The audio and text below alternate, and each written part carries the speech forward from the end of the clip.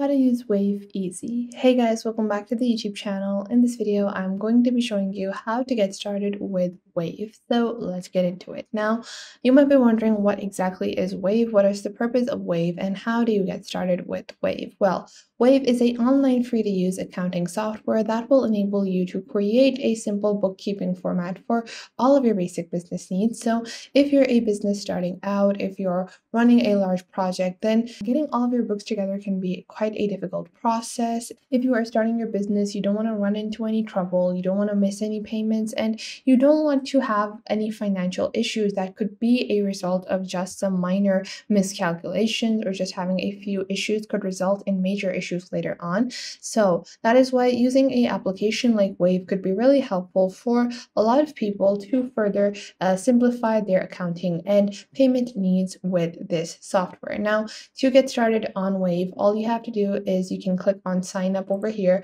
I already have an account on Wave, so I'm just going to click on over here. And then you can sign in with Google or sign in with your email address, or you click on sign up now and get started with Google or your email address over here. So I'm going to sign up with Google over here to get started with Wave, and I'm just going to select my account, and just like that, the sign up process is going to begin. Now, Wave is going to ask you your first name and last name and your business name and what your business does. So we're going to input that. So now you can see I have been logged into my Wave account, and now I can get started with my Wave account. So you can see on your left, you will have your navigation panel. Within this navigation panel, you have a launchpad, you have your dashboard, you have sales, purchasing, accounting, banking, payroll reports, Wave advisors, and tax filing. Below that, you have your application integrations and then your basic settings. Now, you can see I've added this burger company, and what you can do is you can create several different businesses on one email address. So I've signed in with my email address, and I can add more businesses. So I can click on create a new business and set up a new business for my Wave account. So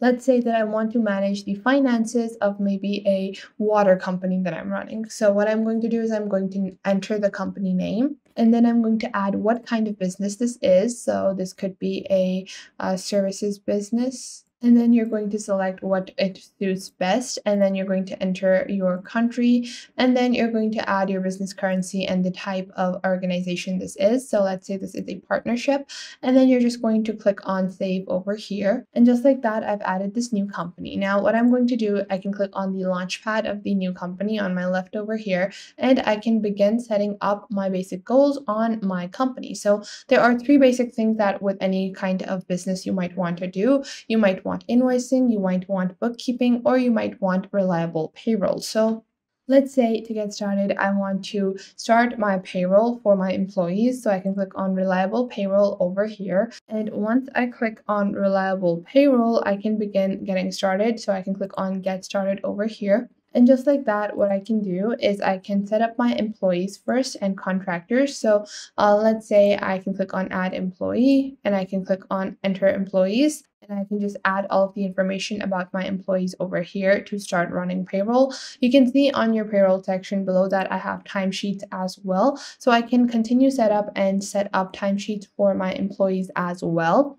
Then you also have payroll transactions where you can monitor all of the transactions with your payroll. Then you also have taxes, tax forms, COVID-19, and run payroll. So if you go into your run payroll section, what you can do is you can not only just set, once you have like all of your basic information set up, then all you have to do is click on run payroll to be able to just have all of your employees be paid for and all of your contractors, vendors be paid for in a simple schedule. So that is their basic payroll function. Other than that, let's say if you go onto purchases. So if you click on bills over here with any business, you're going to be paying bills and you're going to be paying money as well. And for that, you can click on create your first bill, and you can monitor your cash flow via these bills. So let's say we can choose a vendor, and the first thing we're going to do is click on add new vendor.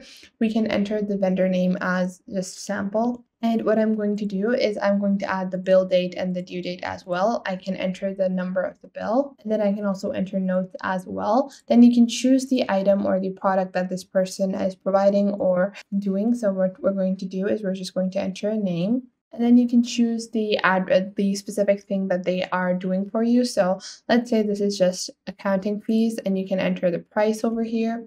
And then you can also add a description. I'm going to click on add product, and then you can add the description for this as well. You can add the price. You can also add taxes as well. And then you're just going to click on save over here. And this is just a simple sample bill that I have created. Now, you can also click on record a payment, and then you can choose your payment method on how you're going to pay them, let's say cash. And then you can also add your payment account, so how you provided this payment. And then you can also add payments and memo and notes as well. So you can have all of your bills paid just like that. And this can help you enable to monitor the status of your company. You can see your overall cash flow and income as well. Then below that, you also have products and services. So you can add all of the different purchases that you do for your company. So if this is a water company, let's say I can enter my renting space, and I can enter the people that I'm renting from. So I can also enter other expenses such as the tanks that I'm using or any other thing that you might be using for your bill. Now below that, you have sales. So sales is the part where you're going to be adding your cash flow. So over here you have your estimate. So you can click on create an estimate over here and have a sales estimate for the products that you're selling. Below that, you also have invoices. So whenever someone purchases something from you, you're going to be generating an invoice for them. So you can click on looks great and let's go. And then you can add the customer, you can add the invoice number, you can add the items that they have purchased. So let's say the item that they purchased was water tank refill.